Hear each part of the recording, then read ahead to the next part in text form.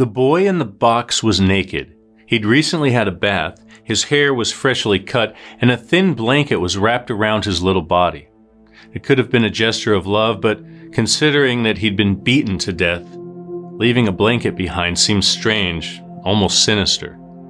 He was found in northeast Philadelphia, but whether he lived in the area was a mystery. So was his name. His makeshift coffin didn't offer much in the way of clues. The cardboard box had once held a bassinet from JCPenney, but by the winter of 1957, it contained something much more valuable.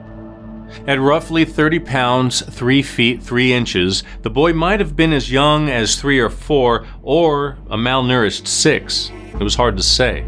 But the question of what happened to him sparked widespread speculation throughout America. Some believe he was killed by his caretakers, while others think he was targeted by a stranger. No matter who was responsible for his murder, it remains one of the most chilling unsolved crimes in American history. Let's get into it.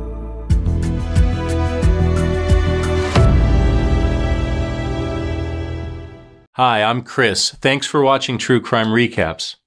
Like everything else in this case, the investigation got off to a strange start. The boy was left like garbage in a vacant lot that was used as a convenient dumping ground for old appliances and other unwanted things. He might have been killed 3 days or 2 weeks before he was found. The cold weather made it hard to tell, but in the last week of February 1957, a teenager who lived nearby was the first to spot him. But he couldn't risk being caught trapping muskrats illegally, so he said nothing and left the boy where he found him. The second man to notice the body was a peeping Tom, and he didn't want to get involved either. He may very well have been on his way to sneak a peek at the girls in the Good Shepherd Catholic halfway house nearby. And you can bet he didn't want to be a witness to a crime.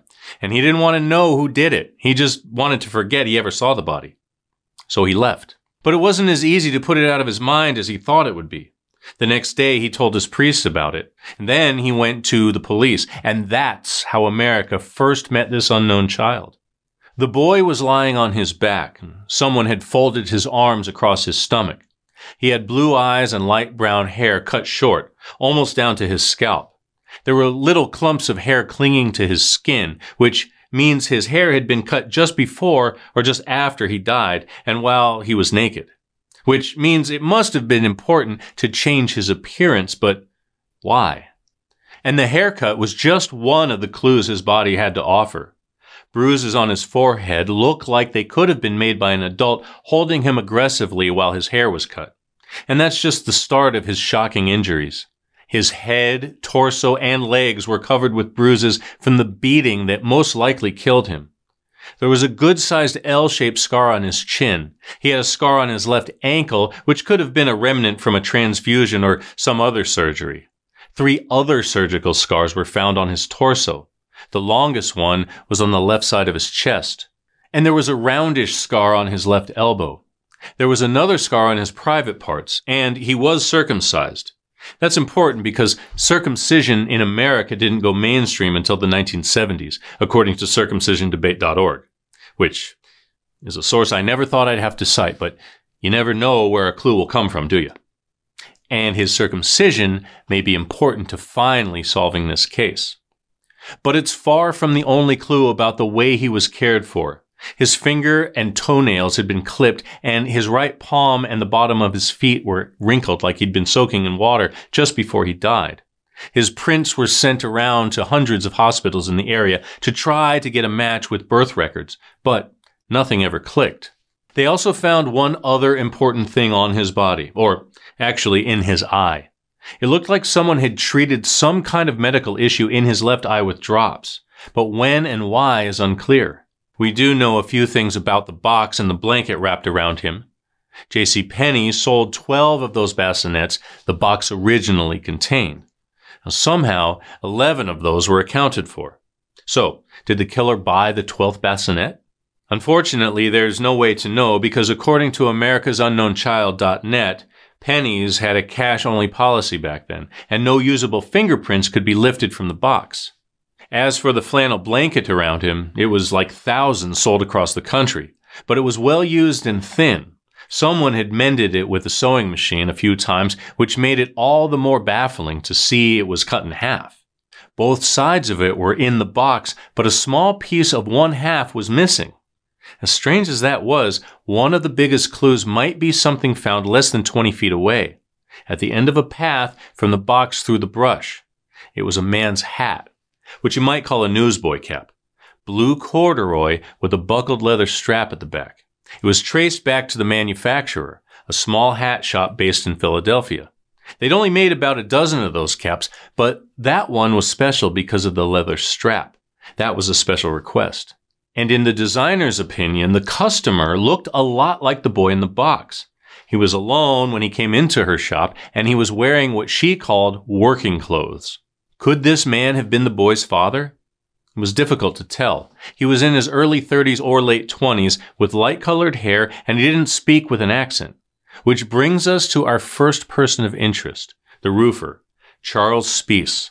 Investigators worked this case hard from the start. They tracked down more than 400 registered foster children to make sure they were all alive and well. They pored over thousands of pediatric hospital records trying to connect the boy's scars with surgeries. And they handed out his picture all over the city, hoping someone would recognize him. A few people thought they did. They insisted his name was Terry Spiess, and his father had been a handyman and roofer before they both disappeared from a boarding house in Camden, New Jersey, just 2 days before the boy's body was discovered. By March 11, 1957, this was the hottest lead going. It was picked by all the papers, and police alerted more than a dozen states to be on the lookout for him. The missing boy's mother came to the morgue to see the body. Now, this could have been the break in the case they were hoping for, but it wasn't. She hadn't seen her son Terry for a year, but she didn't think this boy was him. But here's the thing. The boy people had seen with Charles wasn't necessarily her son, meaning that just because the boy in the morgue wasn't her son, it didn't mean Charles was off the hook. And the man was still missing despite all the media attention. It seemed like the case was solved right up until the point when Charles and his son Terry were found alive and well about 30 minutes outside of Philadelphia. And that's how it went over and over. A tip would come in about a missing neighbor, kid, a strange man, a bus, a kidnapping victim from another state, a family of farmers with the same kind of blanket, a young Hungarian refugee, and on and on and on and on. Nothing ever checked out. But 2 theories did emerge that couldn't be completely disproved. What do you make of these? Theory number 1, death at his foster home. This one has been a favorite since the beginning, but it gets off to a strange start, so bear with me. One of the medical examiners on the case was so moved by the boy's tragic end that he spent countless hours of his own time trying to solve it.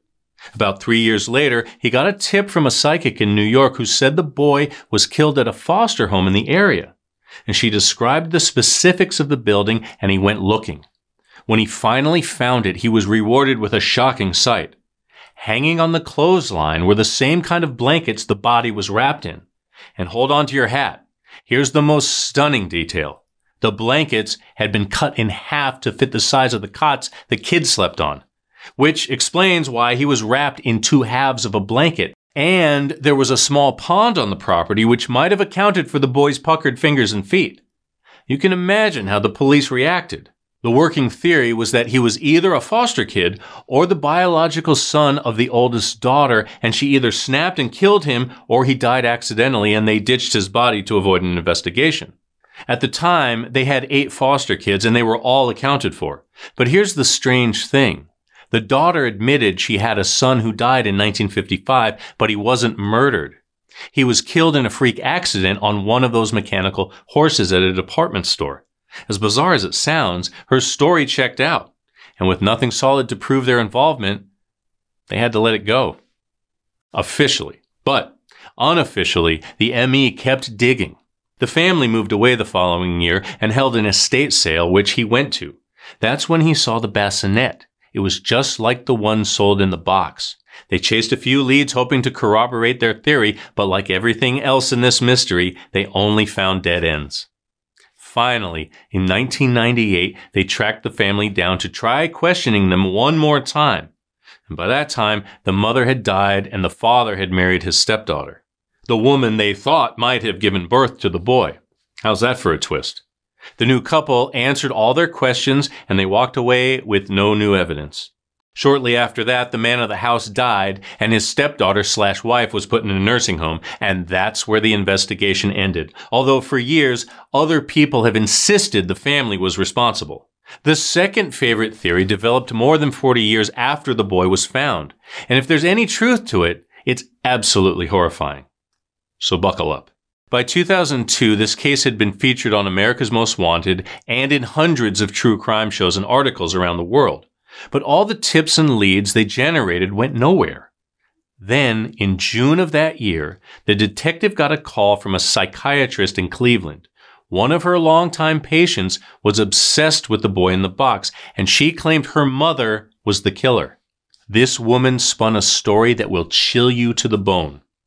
In 1995, she said her mother bought a little boy who she called Jonathan.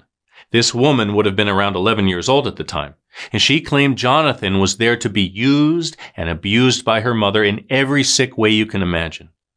He was kept in a refrigerator box in their basement for 2 years until she finally killed him for throwing up in the bathtub. They took his body to the vacant lot on the other side of town and left him in the box they found there. Now, here's the thing. Her therapist said she'd been telling this story in sessions since 1989, and it matched other pieces of evidence they hadn't released to the public yet. The claim that he threw up, for example. A brown substance was found in his throat. It was baked beans, the same meal this woman claimed he ate before he died. And then there's the fact that his hands and feet were wrinkled like he'd been in water. The bathtub would explain that. And those aren't the only details that made a few random clues fit together. There's also an eyewitness account. Not long after the body was found, a man called the tip line to say he saw 2 people, a woman and a boy, standing at the open trunk of their car near that spot only 2 days before the boy was spotted. He slowed down to see if they were having car trouble and needed help, but they turned their backs to him and didn't say a word, so he kept going. He thought it was weird at the time, but after the boy was found, he figured it was downright suspicious. He had no idea how suspicious it might have been, because the woman told the police the same exact story. She said a man passed by in a car while they were taking the body out of the trunk, and she and her mother refused to turn around and blocked the license plate and the trunk with their bodies. Exactly the way he remembered it. Except, of course, he thought he was looking at a woman and a boy, not a girl. You can see why this was the most exciting development in decades, but they had to prove it, and in the end, they couldn't. They searched the basement of the house where this woman used to live in Philadelphia. The house she claimed was the boy's prison for 2 years, but they found no forensic evidence to back up her claims. They also interviewed friends and neighbors who had been in and out of the house at the time, and none of them had seen anything remotely resembling that scenario. So, as I said, they couldn't prove it, but they couldn't completely rule it out either. Unfortunately, today, they still don't have much to go on. The boy was buried in a pine box in a pauper's grave, but the investigators pulled their money together to get him a headstone. It read, "Heavenly Father, bless this unknown boy." And back then, none of them had any idea that DNA technology would evolve as far as it has, and his body and the evidence wasn't preserved the way you would have hoped. But eventually, they managed to extract mitochondrial DNA from his teeth. That's good news, but not great news. You see, mitochondrial DNA can only be traced through his mother's family line, and of course, they would need to find people to test against. And this isn't the kind of DNA that can be uploaded to an ancestry site, but it's still something useful. And it means there's a better chance than ever that we might someday know his name. Today, he rests in a new grave in the Ivy Hill Cemetery in Philadelphia. Visitors leave stuffed animals and flowers for him all the time. And for now, the name on his headstone is America's Unknown Child. And the story of his life and death is still a mystery. And that's your recap. But don't go away. There's another great recap coming up right now, and Amy and I are here 3 times a week with new stories, so remember to subscribe and hit the bell so you never miss a mystery. Until next time, take care.